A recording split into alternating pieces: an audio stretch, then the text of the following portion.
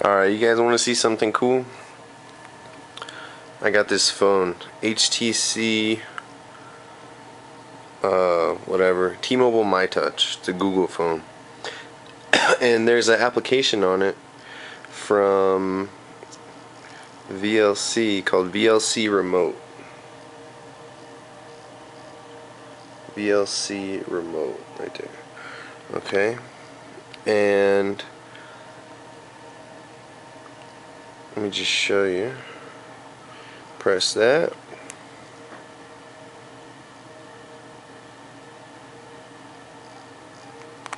How did I do that? Okay. There we go. Remote controls my VLC. He's tuckered out from the fight. Yeah. You know what? Let's come. See? You can skip to different parts of the movie. I always keep mine. Right there. I won't take it back. You take it back. Change the volume.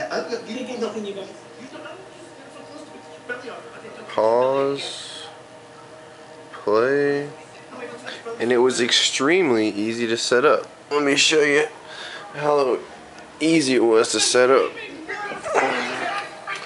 Let me pause the movie real quick. Stop, it's fine. Okay, open up VLC. Go to View, Add Interface, check Web Interface.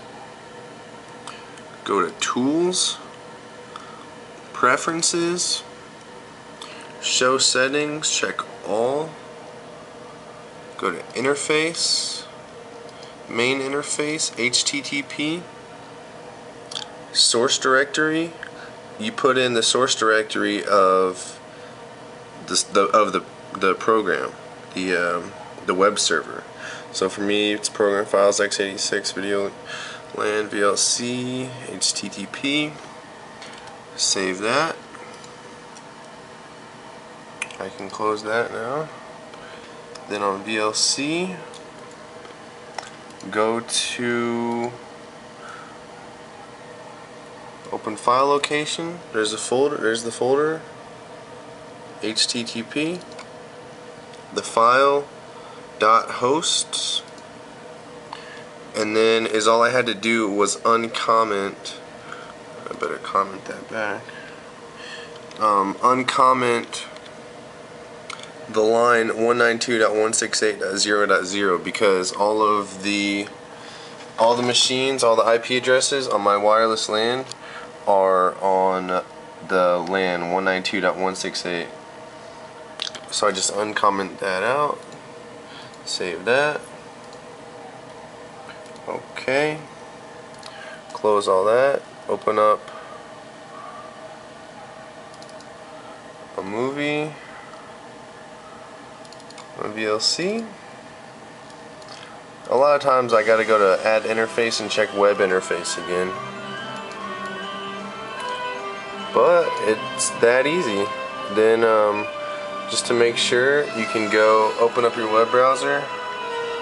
172.0.0.1:8080 is the default port, and this comes up.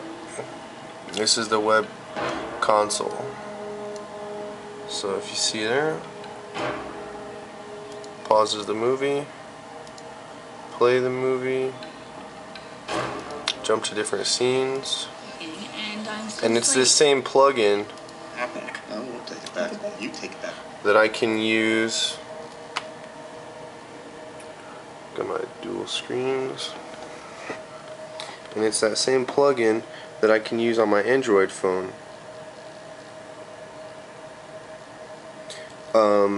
You have to have your Android phone connected to the same wireless LAN that your server is connected to.